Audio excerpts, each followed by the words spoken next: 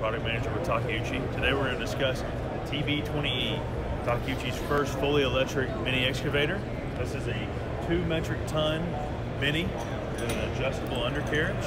It is powered by a lithium-ion battery that is going to give you about a 6 to 8 hour runtime. You do have 3 charging options on this machine: 110, 220, or a 480 3-phase off-board charger.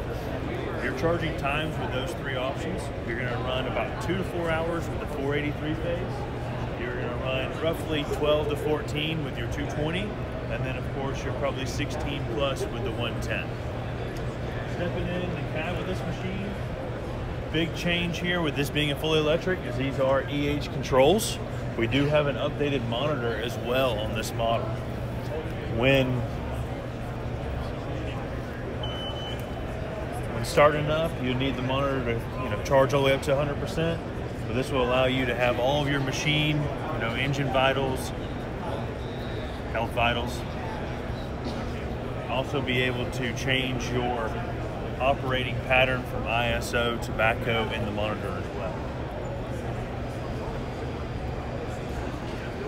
Primary auxiliary circuit is plumb to mid-arm, which is what you see on a normal Takeuchi excavator. We do have the extenders also on the dozer blade as well. LED light standard, and you have 8.9 gallons per minute of flow, so optimal tool carrier for this machine.